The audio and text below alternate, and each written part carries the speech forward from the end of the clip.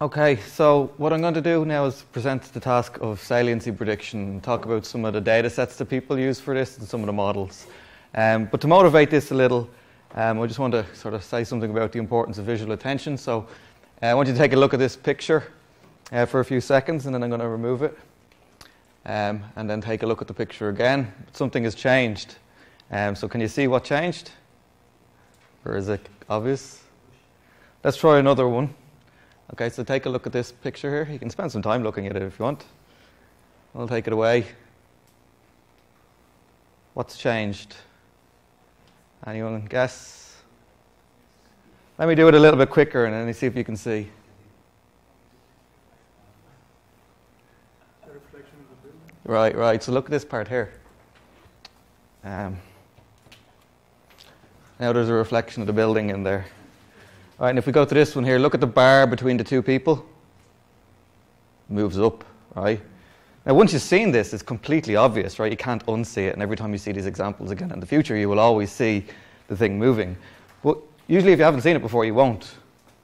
And why? Why don't we see these changes? And the answer is that we don't look at the whole image in their full resolution generally. We kind of sort of look at a few small parts of it and fill in the blanks, right? So when we're looking at an image like this, we perceive what we think we see as this, right? We think we see the whole image. We only focus on these parts here, right? These sort of parts that I've highlighted in red.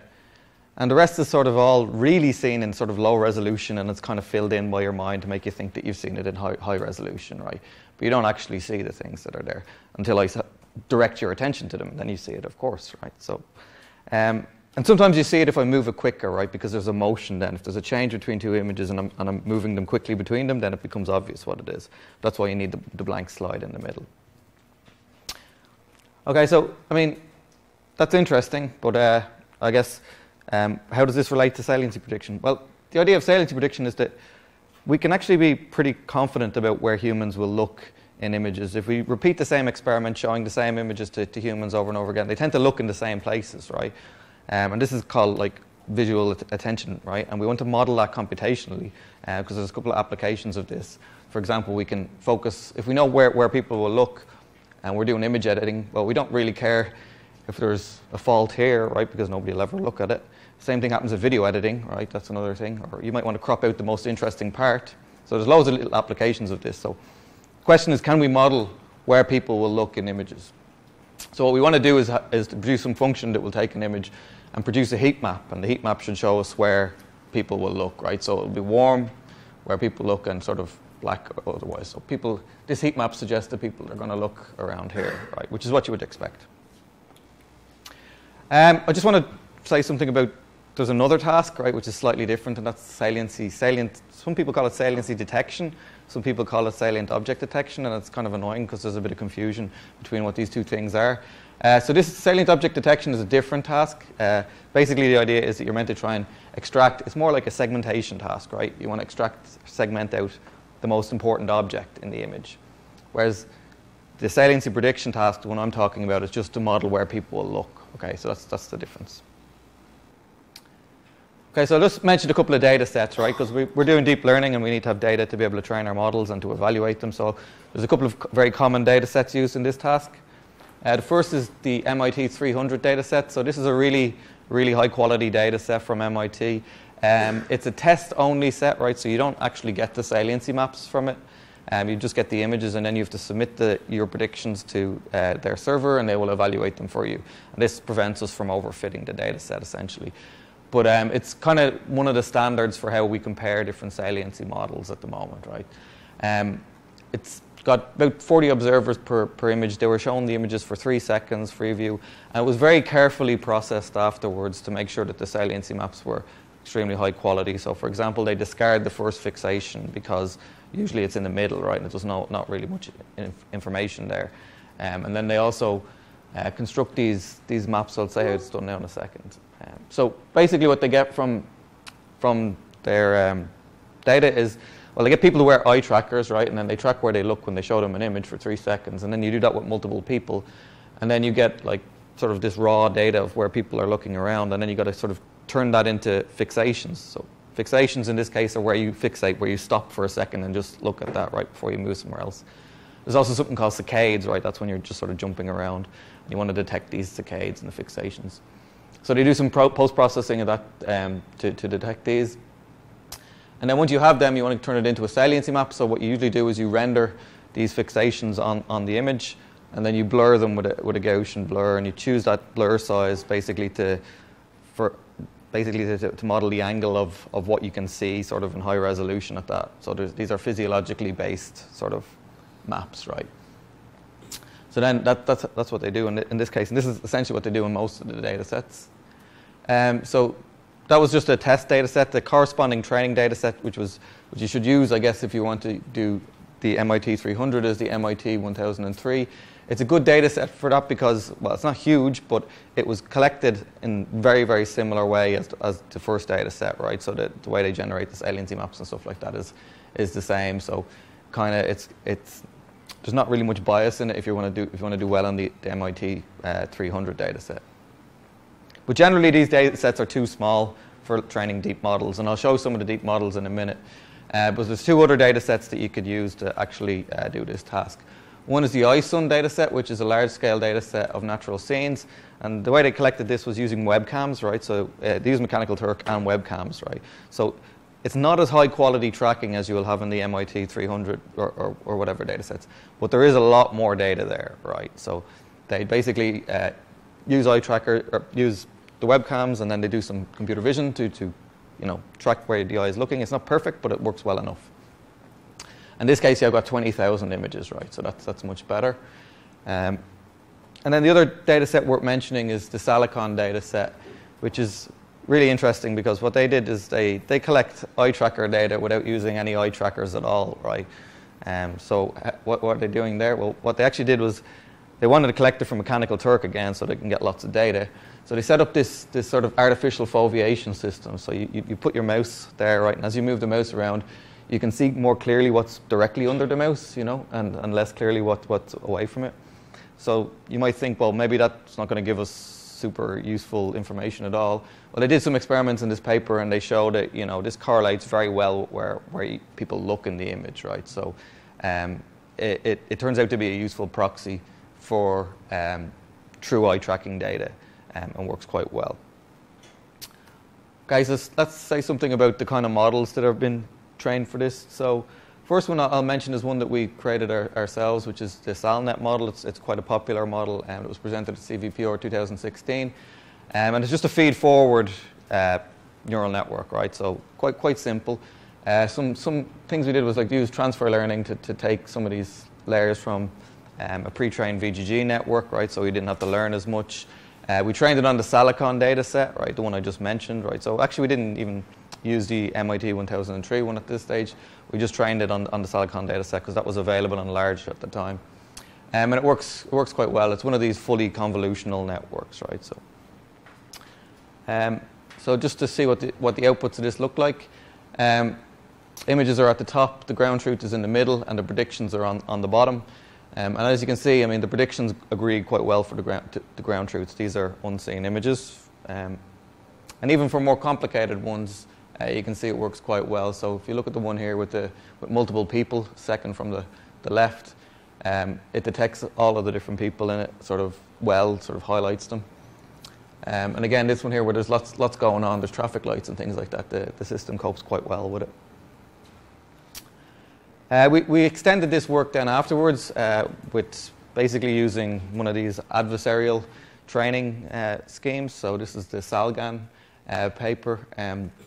So what we did here was we use a combination cost, right? Binary cross entropy, that's just going to measure the direct correspondences between, the predicted saliency and the ground truth, right? But the problem with just using that is, first of all, while saliency is somewhat predictable, I mean, there may be some ambiguity in what you're trying to predict. And this doesn't capture any high-level sort of statistics of what saliency maps are supposed to look like, right? I mean, you can tend to do quite well on this and still produce an unrealistic-looking saliency map. And we use this adversary here, basically, that's trained at the same time. And I'll say more about that tomorrow when I'm talking about generative models. To try and be able to distinguish, is this a real saliency map or not, given conditioned on the image, right? So it also gets the image, so it can see. And it turns out that that works quite well and improves performance a lot. So yeah, just to show that, I guess this was our previous model and this is was our new model, and it works better. But also, one of the reasons I want to show this actually is because this is sort of a snapshot of the MIT 300 benchmark around last year, and I think things haven't changed so much. But there's a couple of models here I want to go through. So Deep Gaze, MLNet, Salicon, Deep Fix, and Deep Gaze 2, because they're kind of a good cross-section of what the state-of-the-art looks like. So I'll just show some of them models now as well. So Deep Gaze is a particularly simple idea, right? What you do is you just take a pre-trained network that you've trained on something like ImageNet or something like that.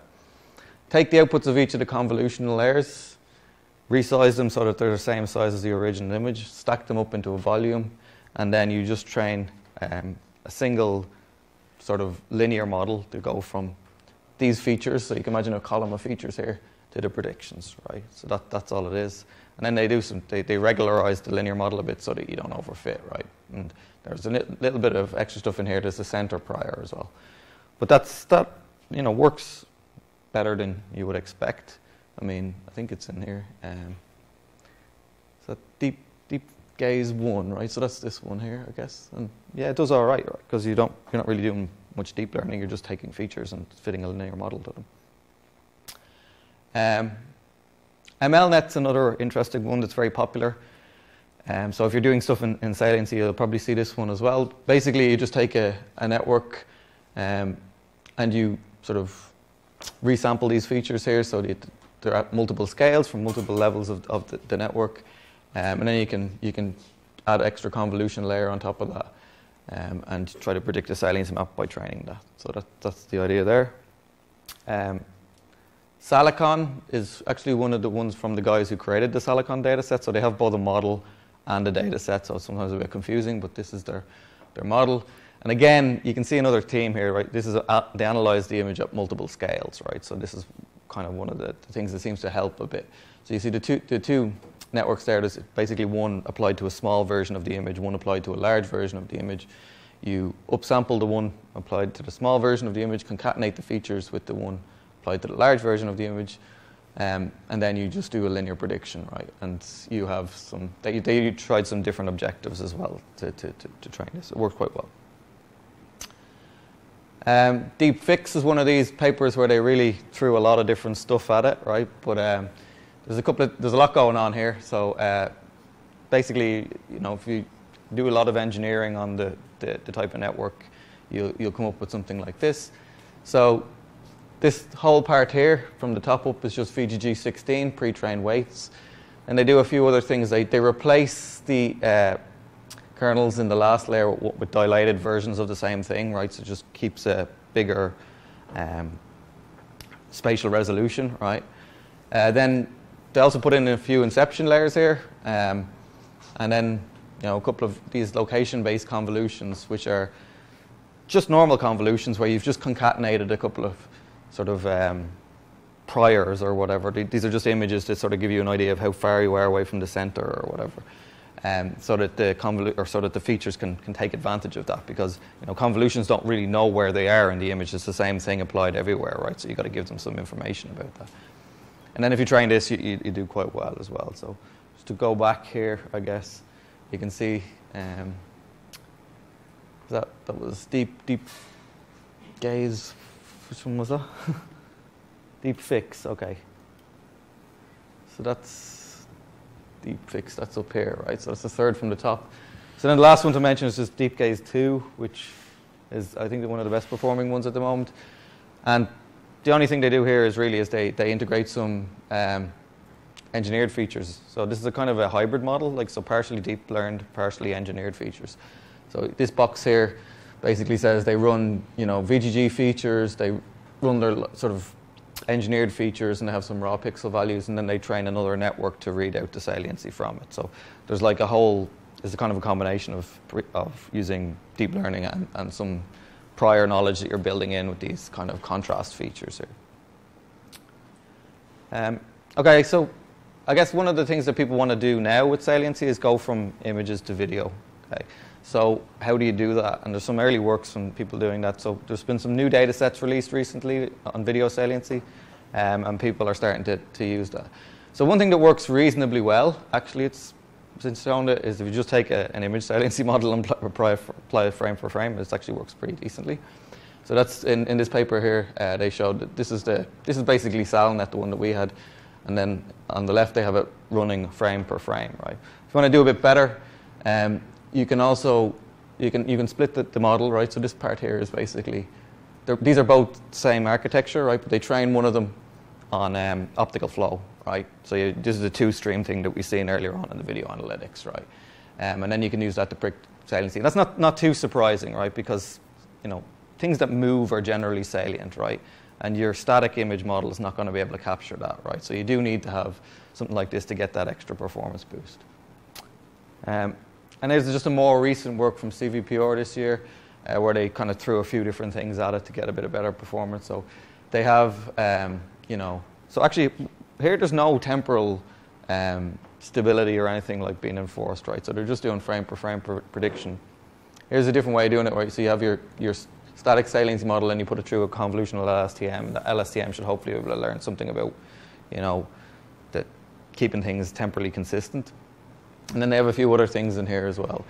I think one of the interesting ones is this gaze path following, right? So there's been a few different works on this now. So it's been observed that if say I'm holding my hand like this, right?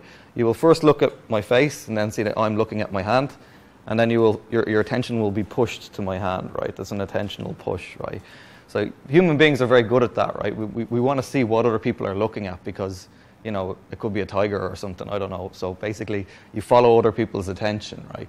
So that's kind of an aspect of saliency that's hard to model just looking at just trying to learn from the images. So a lot of models at the moment are trying to do that explicitly. So you basically try to detect the head and find the orientation of where he's looking and then predict from that where the person is looking, right? And then you have this attentional push. And these guys also use some stuff specific for video as well, because when you think about it, what happens if you're recording me and I walk out of the frame, your eyes kind of bounce back into the middle of the frame, right? You track the person until they leave and then you kind of bounce back into the middle. And that's like called an attentional bounce. And you also move your attention back to the middle when the scene changes rapidly, right? So if you can detect these things, then you can actually improve the saliency prediction as well. So these paths here are trying to do rapid scene change and attentional bounce. Okay, so that's all I have on saliency. So any questions? Yeah.